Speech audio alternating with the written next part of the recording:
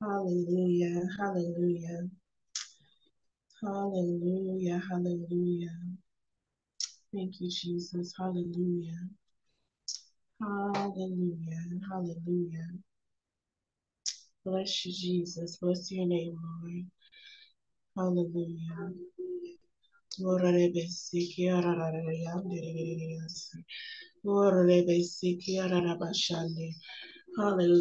Thank you, Lord God. Thank you, Jesus. Thank you, Lord. Bless you, Lord God. Hallelujah.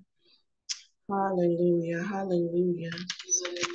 Hallelujah. Hallelujah. Bless your name, Lord God. Hallelujah. Glory be to God. We honor you. Hallelujah. Glorify you, Lord. Hallelujah. Bless your holy name, Lord God. Hallelujah. Thank you, Jesus. Y'all forgive the feedback. Hallelujah. Hallelujah.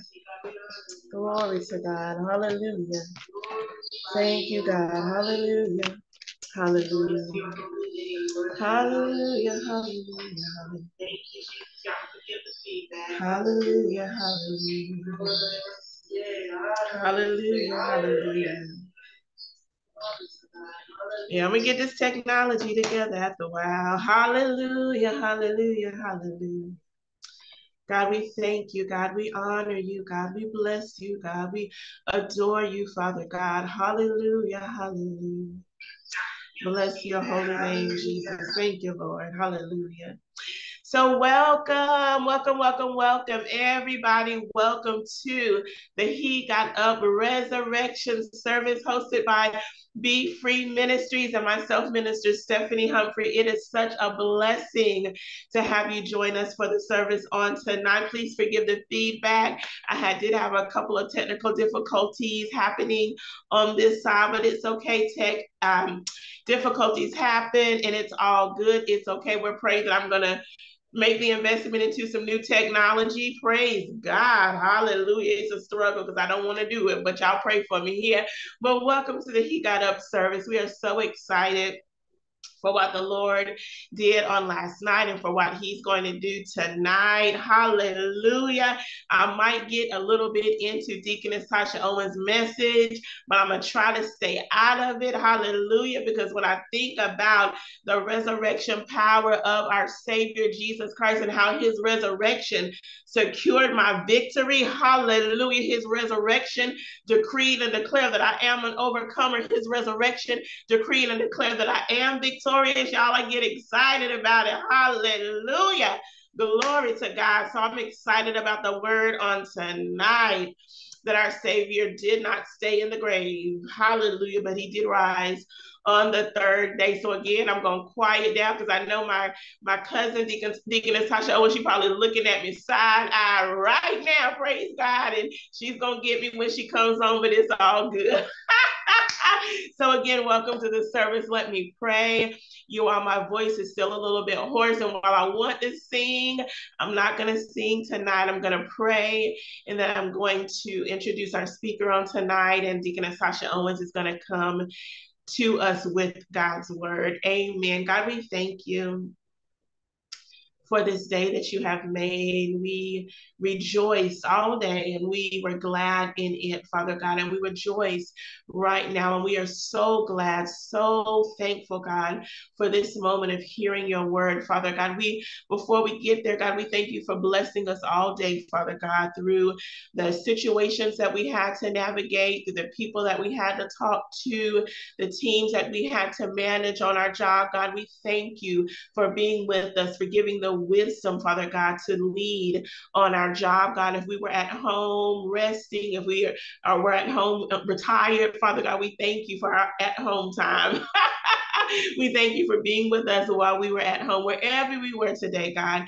Thank you for keeping us. Thank you for protecting us. Thank you for being with us. Thank you for ministering to us. Hallelujah, God. Thank you for comforting us. Hallelujah, God. Thank you, God, for your grace and your mercy that was abundant in our lives today. Hallelujah, God. And we thank you for this appointed time. Hallelujah, to hear your word about Jesus' resurrection. Hallelujah. The fact that Jesus got up on the third day. Hallelujah. Securing our victory. Hallelujah. Sealing our salvation. Hallelujah. God, we thank you, oh, for this time of learning, God, for this time of growing, God, for this time of expansion. Hallelujah. For this time of encouragement. Hallelujah. God, we thank you.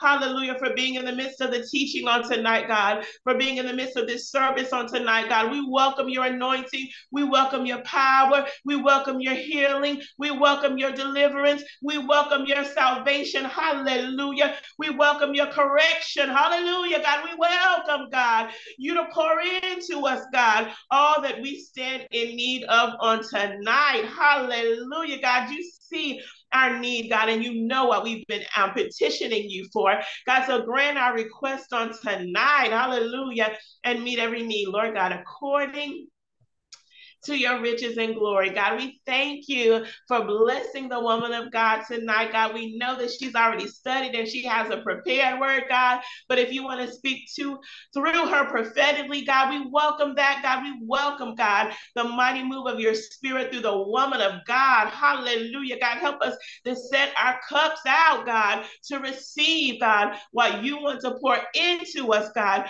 through the woman of God on tonight. God, we thank you for the word, God, that she will deliver us unto us on tonight, God, for the taught word, God, for the preached word, for the powerful word, Father God, that will birth out of her belly on tonight. God, we thank you, hallelujah, God, that your word, hallelujah, will heal, deliver, set free, God. We thank you that your word will encourage us, God. We thank you that your word will admonish us, hallelujah. We thank you that your word, God, will give us direction, hallelujah. Oh, God, we thank you, God, for speaking your word to us on tonight through Deaconess Tasha Owens. God, we pray that you will anoint her afresh, Lord God, and that you will speak mightily through her lips, Lord God. We thank you, God, in advance for all that you are going to do on tonight. God, we thank you in advance for what you will say to us. God, we thank you in advance for how you will minister to us, God, how you will minister to our spirit, Lord God, how you will minister to our soul, Lord God. We thank you in advance for personal ministry on tonight, for personal revival on tonight, for restoration on tonight, God, for a refreshing on tonight. Hallelujah. God, we thank you for all that you're going to do in the service on tonight, God. You are most welcome to have your way and move by your spirit in Jesus' name. Amen. Hallelujah. God is a good God. Hallelujah. And he is worthy to be praised. So let me introduce our speaker on tonight. She is my cousin, Deaconess Tasha Owens. She is an intercessor, a warfare and prophetic intercessor. Yes, she is. She is a financial guru. She is a mother. She is a wife. She is a friend. She's my cousin, but she's also my friend. She is a woman of wisdom. Hallelujah. A woman of counsel. Hallelujah. There is safety in a multitude of counsel, and Tasha is part of that multitude. You can find safety in the word of wisdom and counsel that she has in her belly. And we thank God for the woman of God and for the word of God that she will deliver to us on tonight. So set your cup out, grab your Bible, get your journal, your ink pen, your Technovice, whatever you're going to use to take notes tonight, get it out so that we can receive what the Spirit of the Lord has to say through this mighty woman of God, Deaconess Tasha Owens. Amen. Amen. Amen. Thank you so much, Minister Humphrey, for the invitation for tonight. Thank you for that introduction. God is worthy, and he is worthy to be praised. We just thank you for this opportunity, Father, to share your word on tonight. God, I ask that you would just have your way, oh God. Use me, oh God. Speak through me, oh God, and get the glory out of every word that is said, oh God. God, let your word be fruit, God, to your people, a seed of fruit into your people, oh God, that it may produce a harvest in its season, oh God. In Jesus' name, let your word be blessed, God, and we will all be blessed in Jesus' name. Amen. Amen. So happy Holy Week. We are in the second day of Holy Week. We are um, observing and remembering the work of Christ during this week in preparation for the great day that will be coming on Sunday, where we celebrate his resurrection power, his resurrection strength, all that is encompassed in the resurrection of Jesus Christ. So on tonight, in this He Got Up service, my subtopic that was given to me is Jesus got up. So he got up, Jesus got up. So when you hear that someone got up, you may think of some common things. I got up from sleeping, I got up from sitting, a sleeping or sitting position. You may think I got up from falling on the floor. You might think I got up to speed on something that wasn't known. So tonight, we are going to look at three he got up miracles in the New Testament. So there are a few occasions, a few miracles in the New Testament that someone got up from something. And so tonight, since we are anticipating the resurrection of Jesus, we are going to look at three miracles of being raised from the dead. And each of them is important in establishing the humanity and divinity of Jesus as the Son of Man and the Son of God. So we're just going to get right into it. Our first example, our first biblical story is found in Luke, the Gospel of Luke, chapter 7, verses 11 through 17. Again, our first event that we're going to look at tonight, our first, as I call him, he got up miracle. Our first he got up miracle is found in Luke chapter 7, verses 11 through 17, and I'm going to read in the New Living Translation. Soon afterward, Jesus went with his disciple to the village of Nain, and a large crowd followed him. A funeral procession was coming out as he approached the village gate. The young man who had died was a widow's only son, and a large crowd from the village was with her. When the Lord saw her, his heart overflowed with compassion. "Don't cry," he said. When he walked over to the coffin and touched it, the bearers stopped. Then he walked over to the coffin and touched it, and the bearers stopped. "Young man," he said, "I tell you, get up." Then the dead boy sat up and began to talk, and Jesus gave him back to his mother. Great fear swept the crowd, and they praised God, saying, "A mighty prophet has arisen among us, and God has visited his people today." And the news about Jesus spread throughout Judea and the surrounding countryside. So I believe that this was an unexpected or spontaneous act of Jesus. And I say that in reference to the next two that we're going to get to.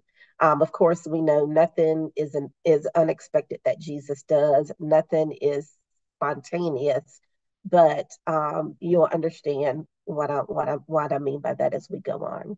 So Jesus was passing through this small village of Nain, and although this widow was surrounded by a procession and a large crowd as she was going to lay her only son to rest, she was not only alone now, but likely poor. and facing a future where she was unsure of how she would survive. There were no jobs for widows, and without children, she was left dependent on the generosity of the community, as often widows were.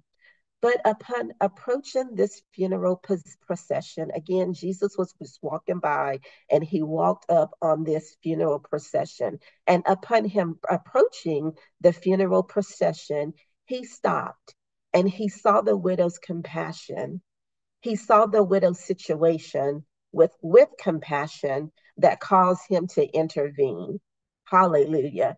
How many of us know on tonight that we have had some situations? We may be in some situations right now, and we can rest assured and we can find hope in the fact that Jesus will look on us, look on our situation with compassion, no matter what it looks like, no matter what it feels like. We can believe on tonight that our Savior will look upon us with compassion, and not only a compassion that just causes him to um, feel some type of way for us, but that compassion causes him to intervene into our situation. Praise the Lord. And that is what Jesus did for this woman. He was moved with a compassion that caused him to intervene.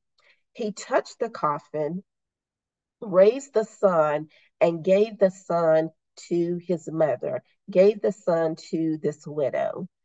Now, in these short verses, Jesus only said two things. He only said two things in these verses, and the two things that he said that are very powerful and helpful is don't cry. He said to the widow, don't cry. And in this, what he did was he consoled the grieving widow as she had lost her hope of being cared for. We have to realize that in this time, again, women depended on a husband to care for them. And if they had children, especially sons, if when they became a widow, the sons took care of the woman. But in this case, she was a widow, which meant she lost her husband, and now she has lost her only son. So she may have lost her hope of being cared for. But Jesus again consoled her by saying, don't cry. The next thing that Jesus said was to the son. Now remember, the son was dead. The son was dead. They are in the funeral procession on their way to bury him. But Jesus said to the son, get up. Woo. He restored the son and returned him to the mother so that he could provide for her social and economic well being. That's a powerful word for someone tonight. Get up. Whatever the situation is that you're in, it's not too late. Doesn't matter how long it's been. Doesn't matter how bad the situation may seem. You can get up. Once Jesus has compassion on you, when Jesus is moved to intervene on your situation, that is all you need for a miracle to get up.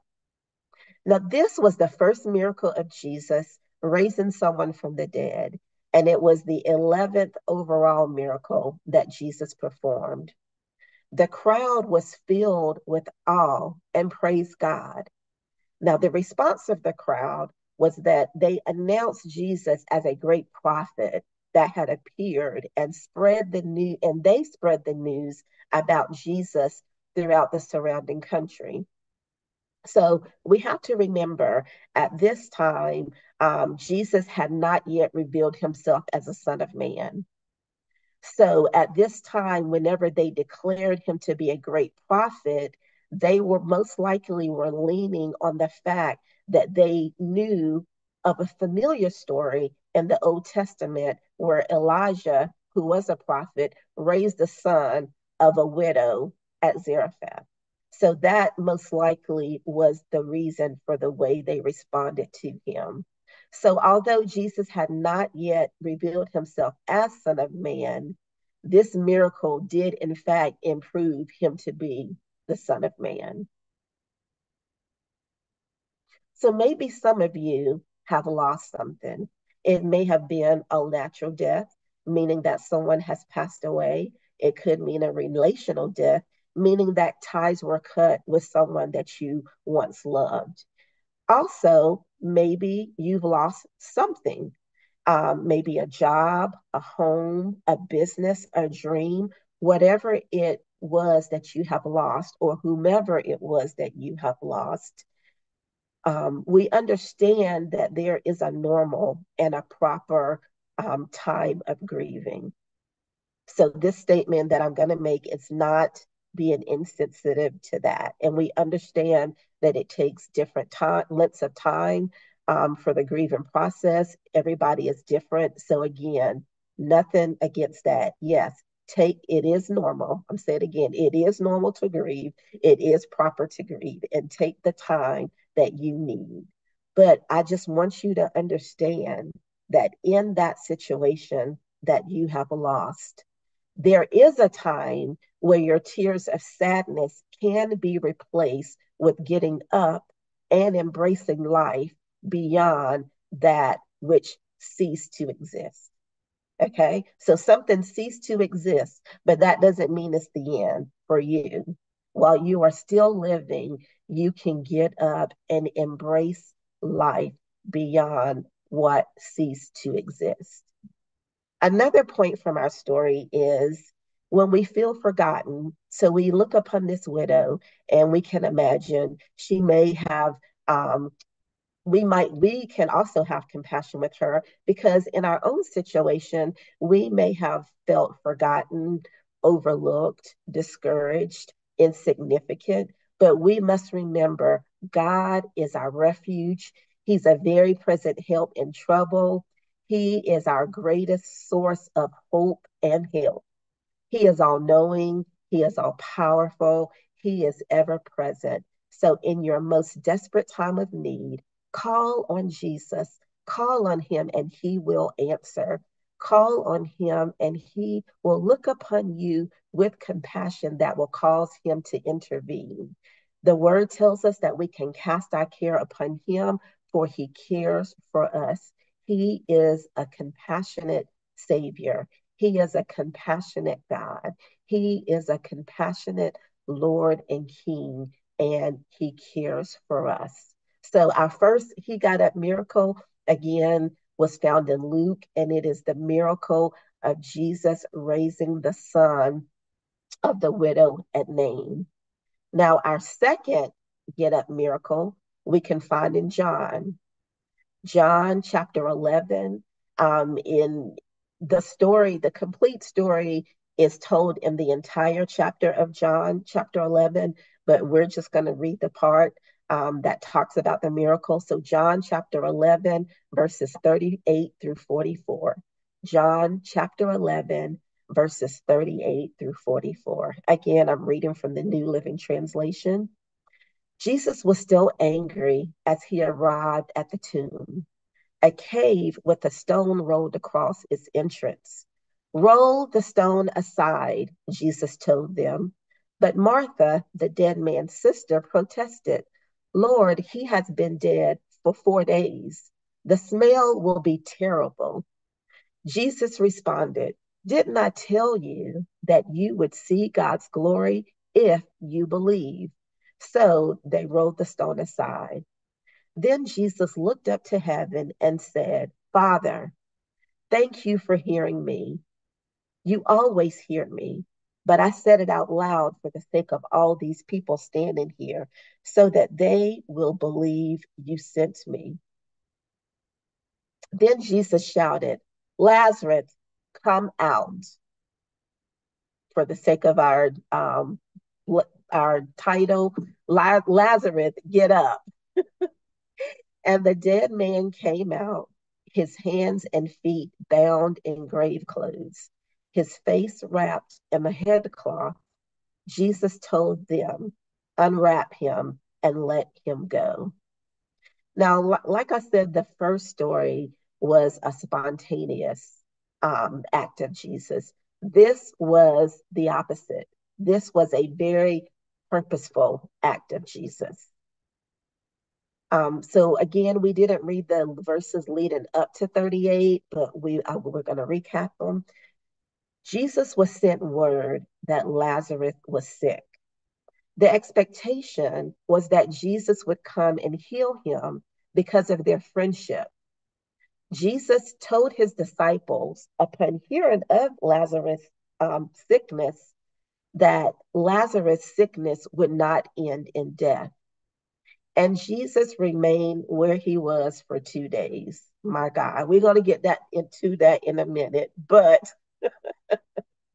sometimes we have a situation where we call on Jesus and we expect him to come and heal us. We expect him to come and help us. We expect him to come to our rescue. But sometimes he remains. Sometimes he seemingly to us delays his coming. Jesus arrived at Bethany after Jesus had been dead 4 days. So remember, Jesus was sent word when Lazarus was sick. Jesus was Lazarus' friend. Okay. So first, Jesus stayed where he was for 2 days. And then when he made the trip to Bethany, Lazarus had been dead 4 days. So remember what Jesus told the disciples, though, that Lazarus' sickness would not end in death. And we know that to mean it wasn't going to end in a literal death. Although literally he really was dead, and he was dead for 4 days. So Lazarus, also, when Jesus arrives after Lazarus had been dead for 4 days, Jesus told his disciples something else, that Lazarus had fallen asleep and he was going to wake him up. All right. So Lazarus was sick. Lazarus died, but Jesus said his sickness would not end in death. And then Jesus also said that he had only fallen asleep and he's going to wake him up. Lazarus had two sisters, Mary and Martha, who lived with him. They, along with their brother, were known to be friends of Jesus, as we had said. They believed Jesus could have asked God to heal Lazarus had he gotten there sooner, or even just spoke a word. That's something that both Martha and Mary said to Jesus at two different times. When Jesus arrived at Bethany, Martha came out to meet him, and Martha said, excuse me, Jesus, if you had been here. And then later, when Mary saw Jesus, she said the same thing. Jesus, if you would have been here. But now Jesus is here. And that lets us know that it's never too late. It is never too late. Our situation is never doomed and gloomed, where whenever Jesus does arise, he can't do something about it. So again, in this passage, we're going to focus on Jesus's response. When Jesus saw Mary and Martha weeping and the mourners wailing, he was greatly moved. Again, the compassion of Jesus. We talked about him a few minutes ago, him being a compassionate God, a compassionate Savior. He was greatly moved. He was deeply grieved, and he wept. So if we didn't know before that Jesus was human, and while he was also God, this definitely speaks to his humanity, where he wept. Jesus, upon arriving, told the people to roll the stone aside. And when he did, Martha protested, because Martha said, he's been there now 4 days. He stinks.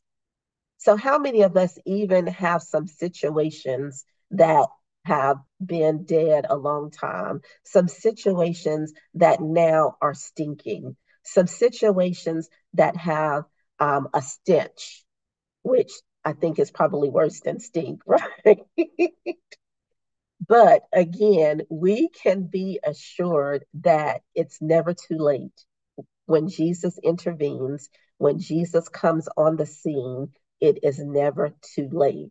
And Jesus reiterated to Martha that she would see God's glory if she believed. So, as long as we have our belief, as long as we keep believing Jesus, no matter what we see, because remember, we can see something and we can believe something different, right?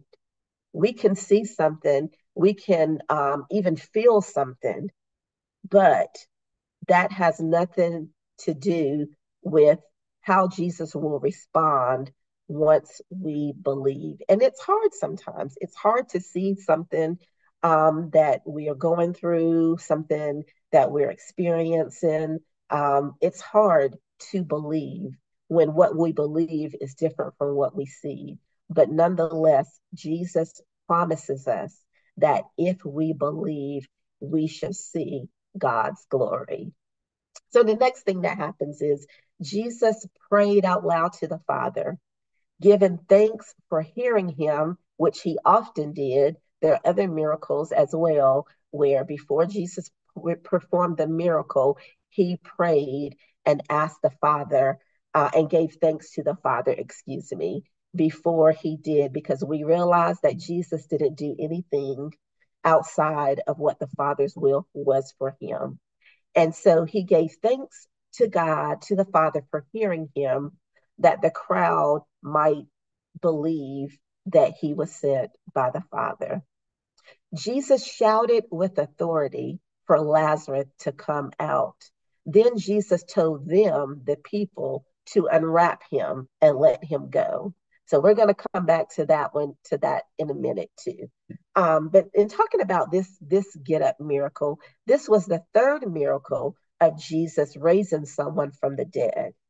We didn't talk about the second one because that didn't go with our theme of he got up. The second miracle was of a young girl, so that would have been she got up. So anyway, this we're going on to the third miracle of Jesus raising someone from the dead, and this is the 33rd overall miracle that Jesus performed, demonstrating not only that he was the Son of Man, but through the absolute power over life and death, he was revealed also as the Son of God. Now, among this crowd, there were different types of people. There were some who believed and stayed and followed Jesus. And then there were some that went away to report what they saw that Jesus did to the religious leaders who plotted to kill Jesus. By this time, and the difference between the first miracle and this one was by this time, by it being his 33rd miracle, there his there was widespread belief in Jesus, which was a threat for the religious leaders. So a couple of things that I want to point out about this miracle. So if we think about what happened, we think about the players, we want to point out that the testing of our faith does not mean the denial of God's love. Let me say that again, or I say it a different way. God does love us, yes. And out of his love for us, sometimes our faith is testing. When our faith is tested, it doesn't mean that God doesn't love us, right? So the testing of our faith does not mean the denial of God's love. Our entire relationship is based on faith. We were saved by faith. We live by faith. We walk by faith. James chapter 1, verses 3 and 4 tells us that the testing of our faith produces patience. And once patience has its perfect work, we will be perfect. We will be mature and complete, lacking nothing. So it is purposeful um, that our faith be tested. And again, even when our faith is tested, we must know, we must remember that God's love is still in operation. All right. The next thing that I want to say is when we face God's silence, we must be assured of his presence. When we face God's silence, we must be assured of his presence. In this story, we understand that when they sent for Jesus, Jesus did not respond immediately. So there was silence. There was not a return from the sending that they had for him, but he was yet present. He was yet aware of the situation. He was yet mindful. He knew what he was going to do, even in his silence. He is still present. God is near, he's close to the brokenhearted, and he saves those who are crushed in spirit. He will never leave us, he will never forsake us. When we don't understand his delay, and when his instructions don't make sense, sorry, this is another point, we must not insert our own reason or logic. So again, when we don't understand his delay, remember, Jesus was delayed 2 days before he even started to travel. By the time he got there, Lazarus was already dead 4 days. When his instructions don't make sense, Jesus told them to roll the stone away.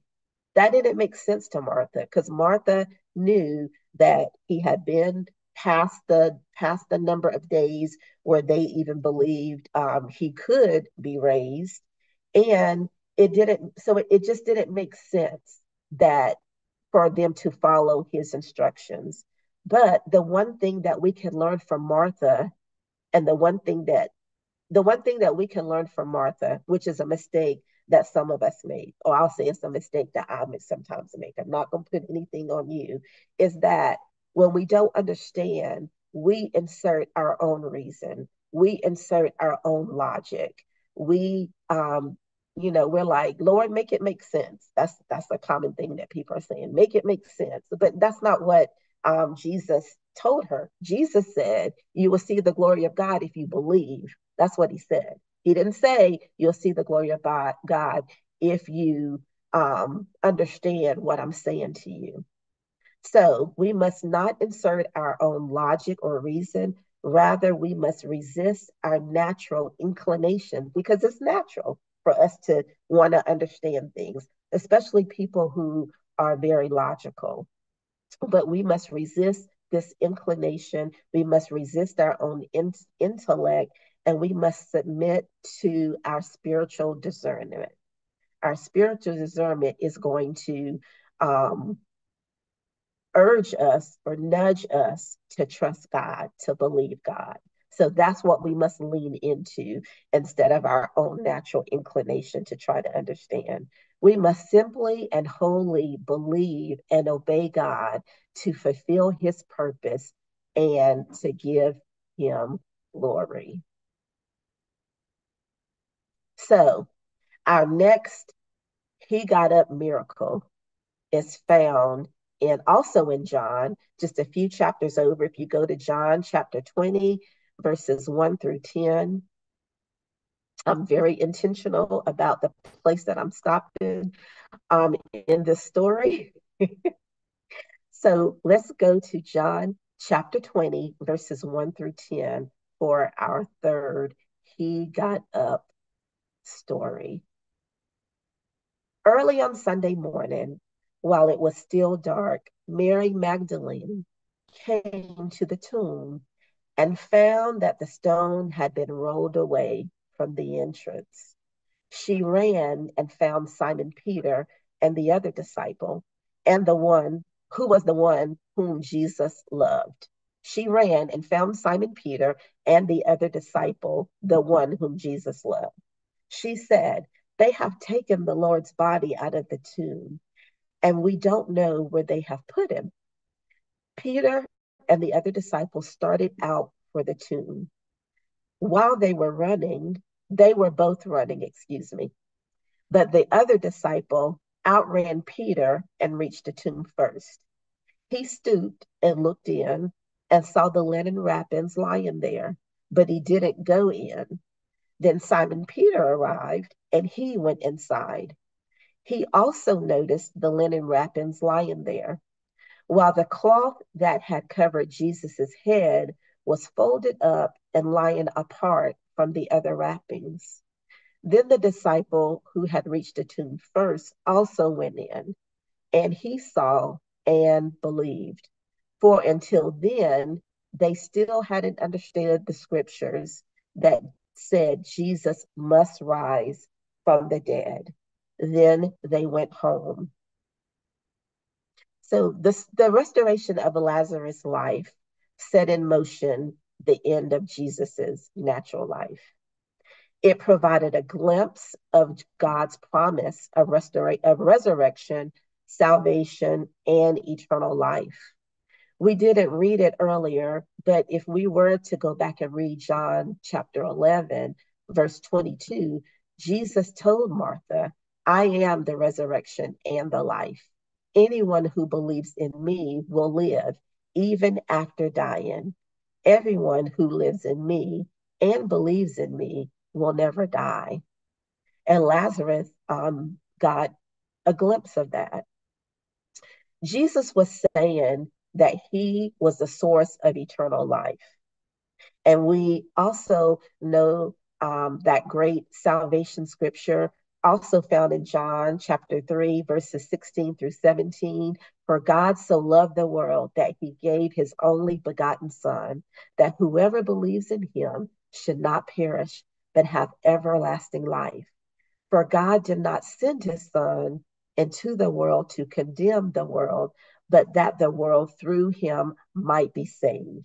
This is significant because we heard last night that sin and death entered into the world through one man, Adam.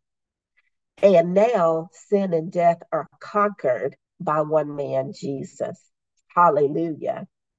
Hallelujah. Thank you, Jesus. Thank you, Jesus. Whew. In the story of Lazarus, Jesus told the people to remove the stone.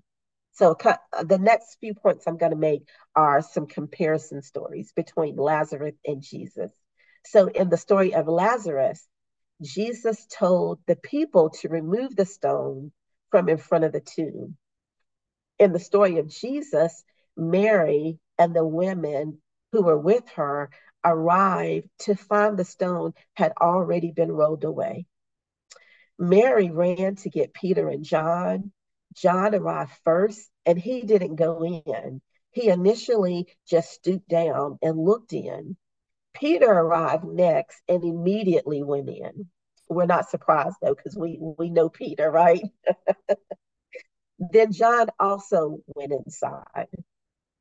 So I'm not going to talk about the women or the disciples. You'll have to tune in over the next couple of days and hear about their responses and their reactions. And like I said a few minutes ago, I'm intentionally stopping at verse 10 because I knew if I went beyond verse 10, I was going to get in somebody else's word, and I am not doing that tonight. So what I want you to get here is the difference between Lazarus occurrence and when Jesus and the people arrived, that they had to remove the stone. They had to remove the stone so that the miracle could be performed. And the next thing that I want to get into, so since I couldn't talk about the women and I couldn't talk about the disciples, I'm glad because that caused me to look at the text a little more closely. And it caused me to do some research on something that I hadn't necessarily paid attention to before. And so, in me moving on, what I want to talk about are the grave clothes. I did some research on the grave clothes because I was curious. In John's account, I felt like he was very deliberate and very intentional about how he described the grave clothes. And I'm going to read that again before I get into this. Um, okay, starting at verse 5. He, meaning John, stooped and looked in and saw the linen wrappings lying there. In verse 6, Simon Peter also noticed the linen wrappings lying there, while the cloth that had covered Jesus' head was folded up and lying apart from the other wrappings.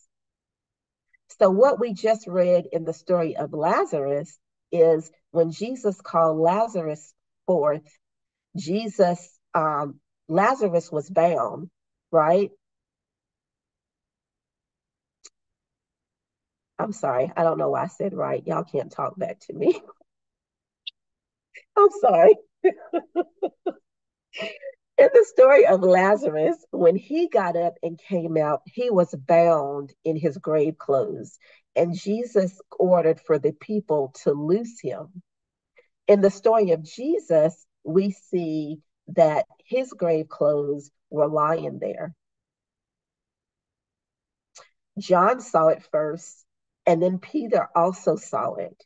And not only were there linen wrappings lying there, but Jesus, the covering that was over Jesus's head was folded up and lying apart from the other wrappings. So this is what I found in my research. It is thought that they were lying precisely as the body had lain in them. The grave clothes were exactly in the position the body had occupied. So just a little education for me, it may be for you, but you might have already known this too. The manner in which they prepared the body for burial and that day was to wrap the body with a wide, long cloth, kind of like a giant bandage, beginning at the feet of the person and ending at the head. And as described in John 17, after the death of Jesus, Joseph of Arimathea and Nicodemus prepared Jesus' body for burial. After they wrapped the cloth strips around Jesus' body, they poured about 100 pounds of spices in. Now, the liquid spices would soon harden and cause the cloth wrappings to become like an encrusted cocoon. So, kind of think about a cocoon, a butterfly's cocoon.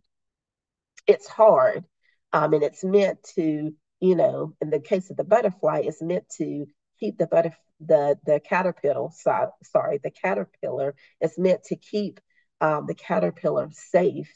Um, until it's time for him to come out. So just kind of imagine that this was, just for imagination's sake, that this was the type of thing or the type of way Jesus was wrapped. So the only human way a body could be removed from this cocoon would be by cutting the cloth from end to end and laying back each side so that the body could be pulled away. And this is likely what happened in the case of Lazarus. But again, Jesus is human, but Jesus is also God. Hallelujah. And his clothes lie there uncut, undisturbed, and it was convincing that the body had been miraculously and supernaturally removed. The linen clothes lie empty in an empty tomb. Praise God. Jesus had not been taken away from the tomb. He had not been put anywhere as the women had thought, but Jesus got up. He had risen. Although they believe, as the text said, based upon what they observed at the tomb, they still have not yet fully understand the purpose of Jesus being raised from the dead.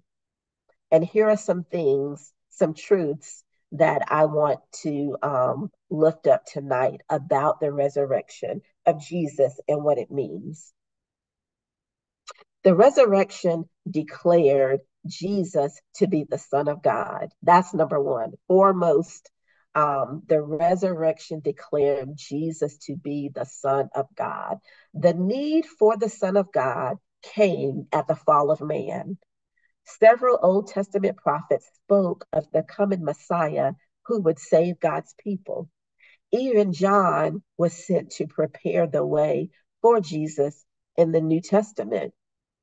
And because the Jews had a specific expectation of the Messiah, what he would look like, he would come, they rejected Jesus because Jesus came meek, Jesus came humble, Jesus came lowly, Jesus came as a servant. Jesus didn't come as a ruling king; he came as a servant. Romans chapter 1, verses 2 through 4 tells us that God promised this good news long ago through his prophets in the Holy Scriptures. The good news is about his son.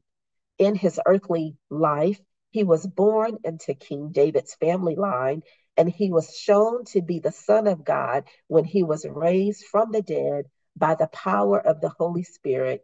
He is Jesus Christ, our Lord. So that's our foundational scripture for the fact that Jesus, the resurrection, declared Jesus to be the Son of God.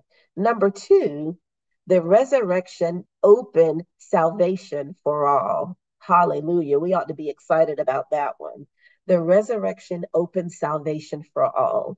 The need for salvation was determined when sin occurred in the garden. Fellowship between man and God was broken.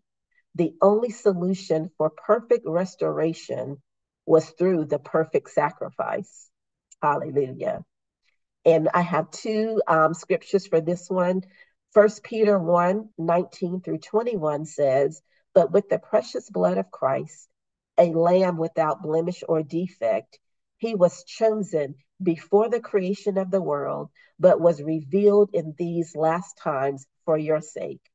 Through him you believe in God, who raised him from the dead and glorified him, and so your faith and hope are in God." First Peter 1:3 through 5 says, "All praise to God, the Father of our Lord Jesus Christ. It is by his great mercy that we have been born again because God raised Jesus Christ from the dead.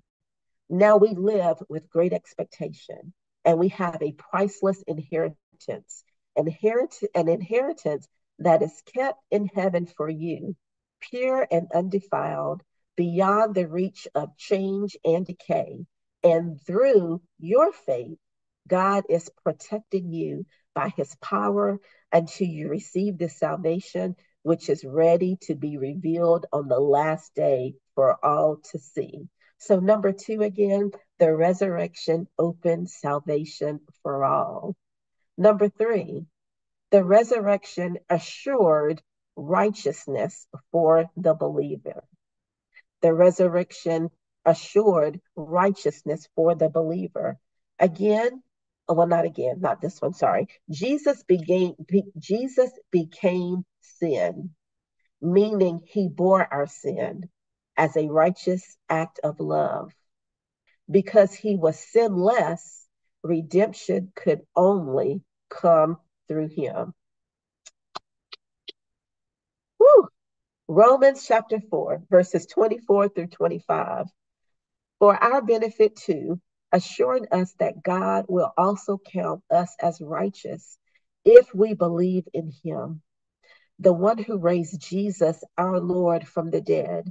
He was handed over to die because of our sins, and he was raised to life to make us right with God. We're so undeserving. My God. Ooh, but God, who knew no sin, he became the sin for us that we might be right with God. Hallelujah. Hallelujah. Again, the third point is the resurrection assured righteousness for the believer.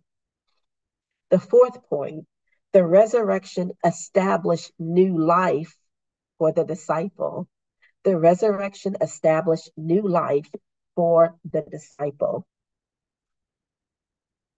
We are born in sin, but we are reborn by grace. As such, we have a responsibility as a Christian to be Christ-like and reconcile others to the Father as Jesus did. We also have a responsibility to disciple others, meaning to teach them, teach others, to serve others as Jesus did. So, this new life that we have as a disciple of Christ, as a believer of Christ, as a Christian, is not one where we can say, I've been saved, um, I am saved, and I can just, skate on till glory. No, as a disciple, we have a responsibility. And Romans 6, chapter 4 through 7 tells us, for we died and were buried with Christ by baptism. And just as Christ was raised from the dead by the glorious power of the Father, now we also may live new lives. We know that our old sinful selves were crucified with Christ so that sin might lose its power in our lives. We are no longer slaves to sin, for when we died with Christ, we were set free from the power of sin. It is so important for us to understand this scripture and to hold on to this scripture, because just as the enemy beguiled Eve in the garden, he comes to beguile us too. He comes to trick us up. He comes to lie to us. He comes to deceive us in saying, because we may sin or we will sin or we do sin, that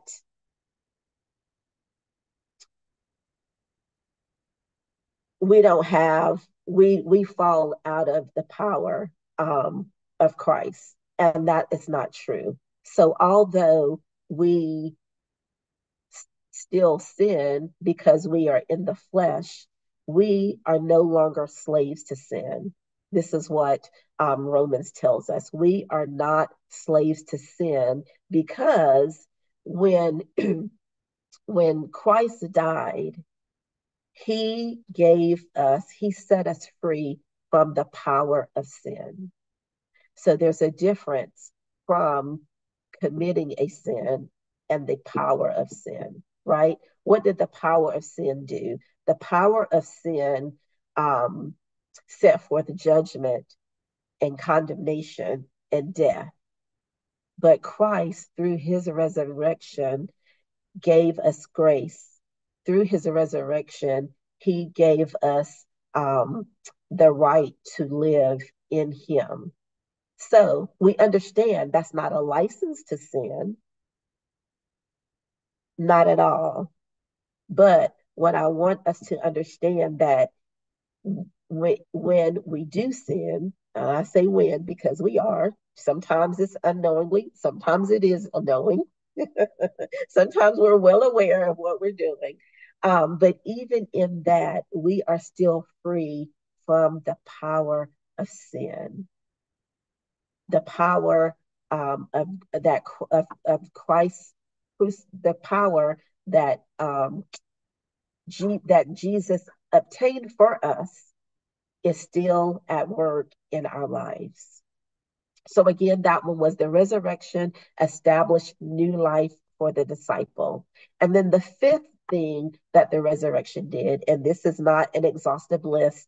I'm sure some of you are thinking of some things that I didn't say, but these are just some things that I'm bringing forth today that all speak to the power of the resurrection for us as believers as well. So the resurrection secured our future resurrection. The resurrection secured future resurrection for believers. Even though we were born sinners through Adam, because we were reborn in Christ and restored to Christ, we will be resurrected just as he was. And we can find that in 1 Thessalonians chapter 4, verses 13 through 14. 1 Thessalonians 4, 13 through 14. And now, dear brothers and sisters, we want you to know what will happen to the believers who have died, so you will not grieve like people who have no hope. Here's this hope again that Jesus gave to the widow. For since we believe that Jesus died and was raised to life again, we also believe that when Jesus returns, God will bring back with him the believers who have died. Amen. So those are our three he got up miracles that we wanted to bring forth on tonight. But before I end, oh gosh, before I end tonight, I cannot end without making good use of this amazing acrostic. And I don't want to let Minister Humphrey down because I know she was waiting for it. I know she was waiting for it. I know it. I know it. And to be honest, it took some time for it all to come together. Like I tried all kind of words for this got up, but praise God, it finally came together. It finally came together. So for all those that know Minister Humphrey and either the titles that she gives me or the titles that she lets me choose, I think I'm probably known for an acrostic, and I'm not going to disappoint you tonight. We are going to end with this acrostic for Jesus got up, or for got up. So in all of these, Jesus got up so that we can be. Okay, Jesus got up so that we can be. So the first one, G, because I'm just doing got up. So Jesus got up glorified so that we can be glorified in our body. That's found in 1 Corinthians 15:40 through 44. 1 Corinthians 15:40 through 44. There are also bodies in the heavens and bodies on the earth. The glory of the heavenly bodies is different from the glory of the earthly bodies. The sun has one kind of glory, while the moon and stars each have another kind. And even the stars differ from each other in their glory. It is the same way with the resurrection of the dead. Our earthly bodies are planted in the ground when we die, but they will be raised to live forever. Our bodies are buried in brokenness, but they will be raised to glory. They are buried in weakness, but they will be raised in strength. They are buried as natural human bodies, but they will be raised as spiritual bodies. For just as there are natural bodies, there are also spiritual bodies. So Jesus got up glorified so that we can be glorified. Next, Jesus got up obedient so that we can be obedient. Jesus got up obedient so that we can be obedient. And we're obedient to God, that is. Acts chapter 5, verses 29 through 32. But Peter and the apostles replied, "We must obey God rather than any human authority. The God of our ancestors raised Jesus from the dead after you killed him by hanging him on a cross. Then God put him in the place of honor at his right hand as Prince and Savior. He did this so the people of Israel would repent of their sins and be forgiven. We are witnesses of these things, and so is the Holy Spirit, who is given by God to those who obey him. Next, Jesus got up triumphant so that we can be triumphant.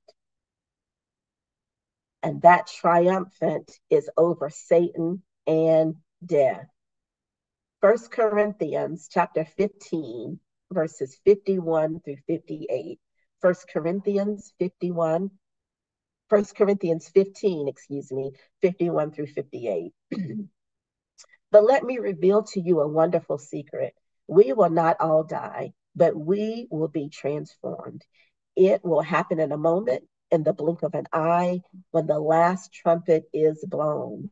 For when the trumpet sounds, those who have died will be raised to live forever. And we who are living will also be transformed. For our dying bodies must be transformed into bodies that will never die. Our mortal bodies will be transformed into immortal bodies.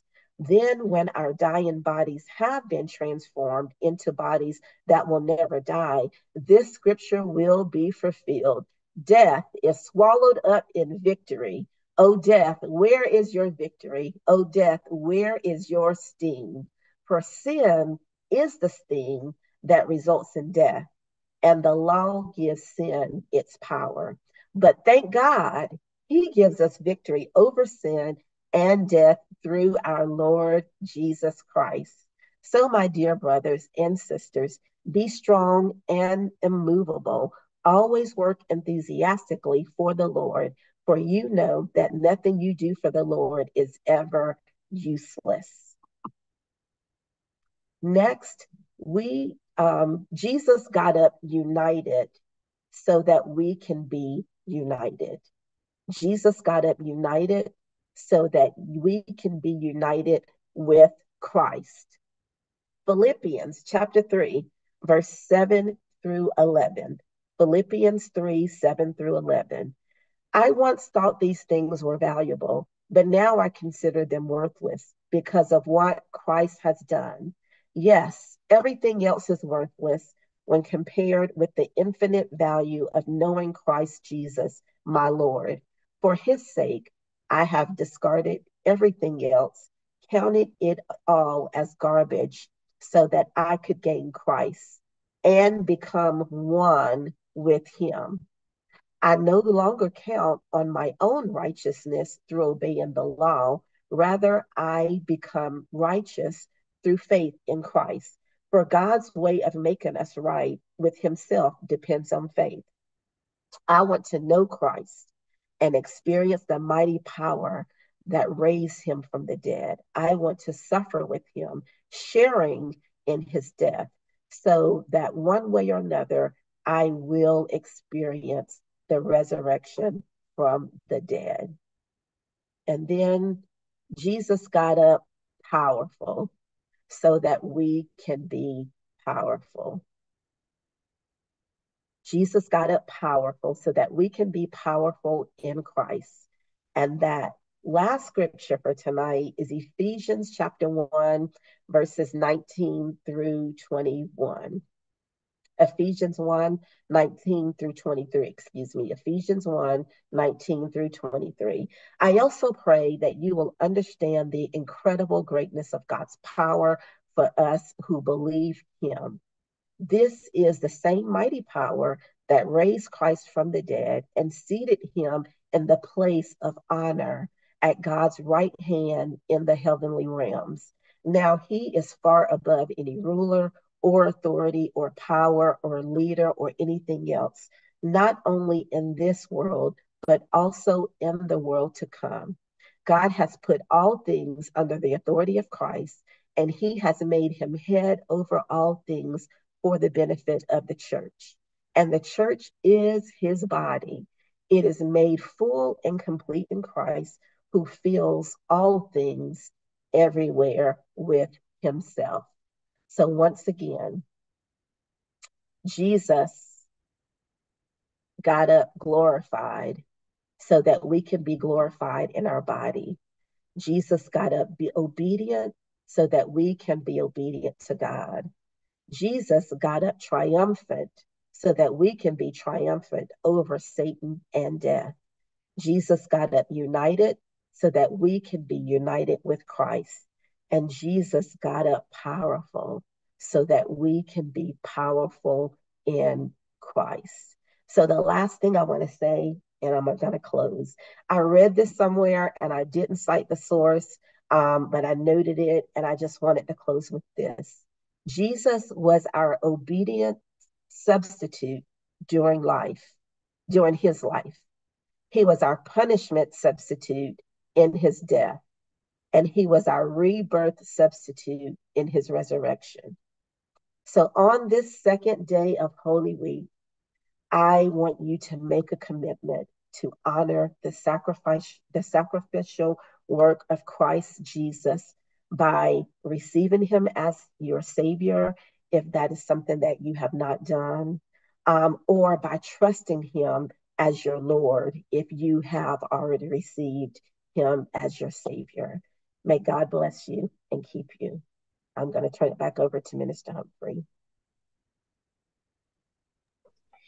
Amen. Deaconess Owens, will you lead those who want to be saved? Will you lead them through the prayer of salvation at this time? Yes. Yes. So if you are listening to this and you have not yet accepted Jesus as your personal Savior, we ask that you would just take a moment, just pause and take a moment. And we ask that you would first acknowledge that you are a sinner.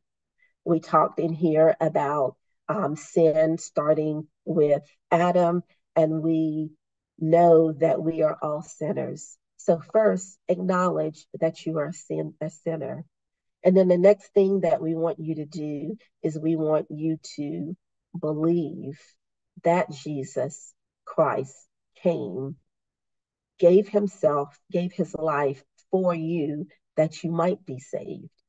And the next thing that we want you to do is confess that Jesus is Lord. Confess him as your Savior.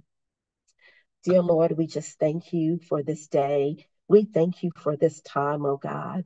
God, we ask that you would touch the heart of the unbeliever today.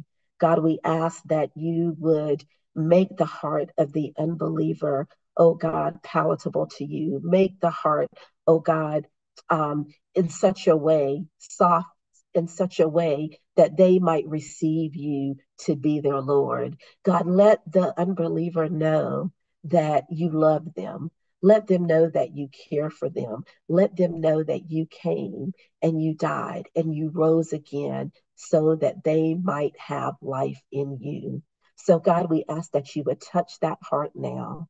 And we ask that you would draw the heart unto you, oh God, in the name of Jesus. Lord, and as they open their mouth and as they confess you as Savior, as they open their life and they say that they want you to lead and guide their life, God, we believe with them that they are saved on today. Hallelujah. Hallelujah.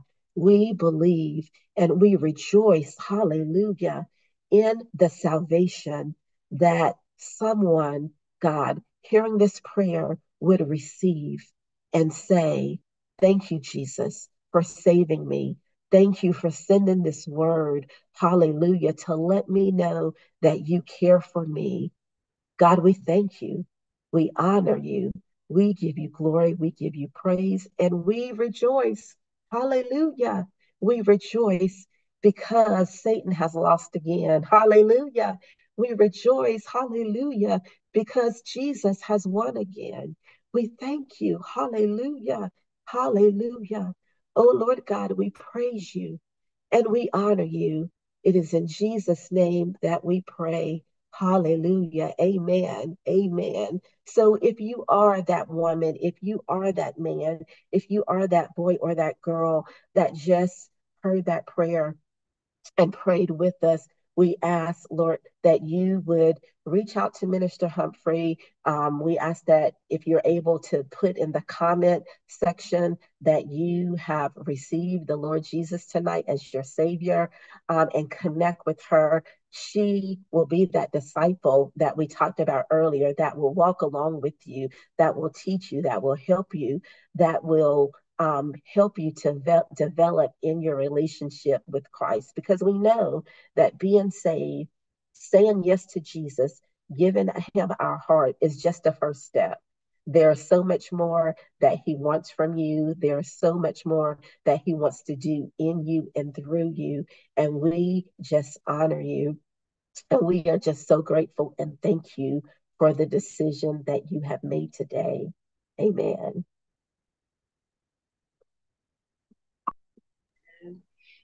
Amen. To God be the glory. Hallelujah. For the great things that he has done tonight. That was such an awesome, powerful teaching about he got up. Hallelujah. As you were going through the miracles, Deaconess Tasha, I was thinking about my teaching for a Friday night. I was like, okay, we're kind of on the same lines on that. But oh my God, that was such a powerful teaching. Of course, I took some notes, y'all. Yes, I initially I was looking for the acrostic, but I was like, she don't have to do it every time. I haven't done it the last 2 times, so I ain't gonna mess with that. That's between her and God. That's their business, not mine. Amen. But I appreciate that God up acrostic and those scriptures. That was good. And you know, of all the notes that I wrote down, what really ministered to me, because God is I taught the word on Sunday and God was really ministering to me afterwards. And when you said Jesus didn't do anything outside of what the Father's will, outside of what the Father's will was for him, that really ministered to me. That really ministered to me. Praise God. So it was a good word, and I thank God for you allowing the Lord to use you to teach to us tonight, to pour wisdom and flowing in the anointing of God. It was so rich and so good and so powerful. So I thank God for it. Y'all, I know y'all got that word. Now I know you got it. I know y'all was taking notes because there wasn't too many of y'all chatting with me. So I know y'all was soaking it in. Hallelujah. So we thank God for the woman of God and for her laboring to get the word that God gave her to deliver to us on tonight. It was a powerful word, a powerful teaching, and we thank God for it. And like Deaconess Tasha said, if you confess Jesus Christ as your Lord on tonight, reach out to me, contact me, let me know that you are saved, and I will support you in every way I can. I will help you find a Bible teaching church where you can grow and develop in who God has called you to be, where you can be in an atmosphere where God can sanctify you and wash all the world out of you and replace it with his newness in you and his grace and his mercy and his character, so that he can have that even exchange. Y'all know what Deaconess Tasha Owens taught some years ago, the divine exchange. I have not forgotten that. Some words just stick with you. And that doggone divine exchange, it was during the pocketbook exchange. I think it was like maybe 2010 or 2011. It was early on when Be Free Ministries was released. Divine, I have never forgot that divine exchange. But God will give you a divine exchange where he will get you out of you and replace you with him, so that you can fulfill the destiny that he has placed within you, and so you can be more like him, so that you can be free and free indeed, so you'll no longer be bound to sin, as Deaconess Owens taught to us on tonight. So yes, reach out to me on my contact page. I'll actually add it to the description after the broadcast. You can have easy access to it. Okay.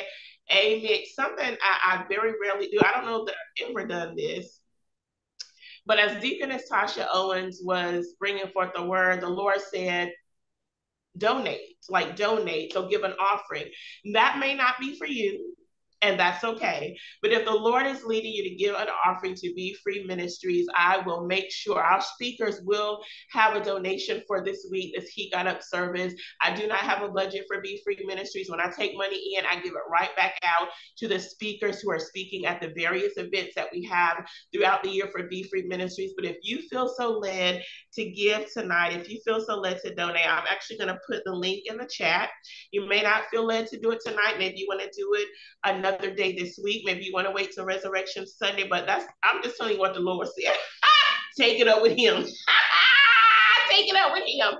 So I'm going to put our donation link in if you feel so led to sow a seed into the ministry and bless the teachers that are bringing forth the word tonight. We will greatly appreciate it. If you do not feel so led, then that's okay too. You let the Lord lead you, because we want to support you in fulfilling the assignment that God has given you. We want to support you as you are being led by the Lord. So if you want to give, we're going to help you be led. Amen. Amen. Hallelujah. All right. So our giving link is added right now to the chat if you want to give. Amen. Amen. So again, we thank God for the word that came forth on tonight. I pray that you will allow that Lord, that the not the will allow the Lord, but let that word from the Lord soak into your spirit, permeate your being, your soul, your spirit, your emotions, your mind. Let that word soak in so that you will be revived and restored, and so that resurrection power can forever be maintained within your being. Amen. So we ask God that you, God, will restore everything that Deaconess Tasha Owens gave out tonight. God, pour back into her as she sleeps in the name of Jesus. Let your angels cover her and protect and keep her as she rests on tonight. I declare and decree peaceful sleep, peaceful rest to her body, her mind, and soul, God. In the name of Jesus, I dispatch your angels, Lord God, to protect her, to be around her bedside, around her home, around her neighborhood, Lord God, in the name of Jesus. And I thank you for restoring and replenishing and reviving Deaconess Tasha Owens for everything that she gave out to us on tonight. God, we bless you. We receive the word. Hallelujah. And we will apply the word to our lives, Lord God. And we will share the word. Hallelujah. As Deaconess Owens said, we will share the word. We will go forth in the Great Commission and make disciples, Lord God, as you have assigned us to do. God, we love you. We bless you. I pray that you will bless every person under the sound of my voice right now. Everybody who joined the service on tonight, bless them, restore them, revive them, give them everything that they need, that they desire, God, according to your riches and glory. Let your grace be sufficient for them. Supply every need, Father God, for them in the name of Jesus. Let your angels, God, be dispatched on their behalf. Hallelujah. Keeping and protecting them as they rest on tonight and as they go about their days this week. God, we love you. God, we honor you in Jesus' name. Amen. So I'm going to give the service back over to Deaconess Tasha Owens. She's going to give us our closing prayer. And I'm going to go ahead and say my end. Well, I'll wait till she finishes and I'll say my ending. So Deaconess Tasha. Let us pray. Dear Lord, we thank you once again for this day. We thank you for life, health, and strength. God, we thank you for being with us during this time. We thank you for providing your word, because we know that your word is life to the hearer. God, we thank you, God, hallelujah, for reminding some, God, and informing some, oh God, that there is resurrection power in your word. There's resurrection power in your name. God, we thank you, hallelujah, that you got up. God, you could have decided that it was too much to bear, God. Our sin could have been too much, God, for you, God, to endure, God. Hallelujah. But we thank you, God, that because of your love, God, for us, God, because of your love for the Father, God, you were obedient even unto death, God. And in your obedience, God, hallelujah, oh God, you were yet rewarded with eternal life, God. And not only that, God, we thank you that you also invited us to have eternal life, oh God. Hallelujah. God, we thank you, hallelujah, that not only do we live in you on this earth, God, but we will live in you forever. God, we thank you. We thank you. We thank you, God. We thank you, God. God, we cannot thank you enough for the sacrifice that you have made on our behalf. We can't thank you enough, God. Hallelujah. Oh, Lord Jesus, for all that you have done, God. God, even in the resurrection, God, even if you don't do anything else for us, oh God, hallelujah, we are grateful for your resurrection. God, and we don't count it lightly, oh God. God, but we honor you. We reverence you, oh God. Hallelujah. Oh Lord Jesus, we give your name the glory. We give your name the praise that it is due. God, you are mighty God. You're a holy God. You're a worthy God. And we ask that you would be with us, God, as we leave this service. God, we ask that your presence, God, would remain with us, oh God, even until the night, God, even for the remainder of these days, God. Let every service be blessed, oh God. Let every service be powerful, God. Let your presence and your purpose be known, God, and be revealed in every service, God. God, we ask that you would bless the remaining speakers, oh God. We ask that you would bless Minister Humphrey, oh God. Continue to strengthen her, oh God. Continue, Lord Jesus, to lead and guide her into your truth, God, to lead and guide her into um, your purpose, oh God. Continue to order her steps in your word. In the name of Jesus, continue to bless her ministry. Continue, Lord Jesus, just to cause her ministry to make an impact for you, oh God, so that your kingdom will be advanced, oh God, so that your kingdom will be increased, oh God. So we thank you for every hearer, God. Hallelujah. We pray that something was said, oh God, that will encourage, that will enlighten, that will strengthen, oh Lord Jesus, that will save, oh God, and heal and deliver, God. Whatever it is that you desire to be the result of your word, God, we thank you for it. We don't limit you, Lord, but we thank you. God, we ask once again that you would be with us as we leave this place, God, but never from your presence. Bring us back at the appointed time, oh God, without the loss of one. It is in Jesus' mighty name that we pray. Amen. Thank you, Jesus. Thank you, Lord. Amen. Amen. So we will see you all back tomorrow night at 7 p.m.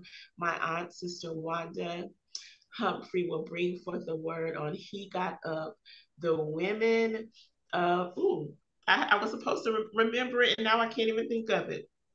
I'm gonna look it up. Y'all give me a minute after that powerful prayer. And I'm stumbling. Woo, praise God. The role of the women. He got up the role of the women. So join us again tomorrow at 7. Amen. Amen. Y'all be blessed. Don't forget to like, subscribe, invite your family, friends, and coworkers, and let them know the word of the Lord is going forth in a He Got Up resurrection service. Amen. Amen.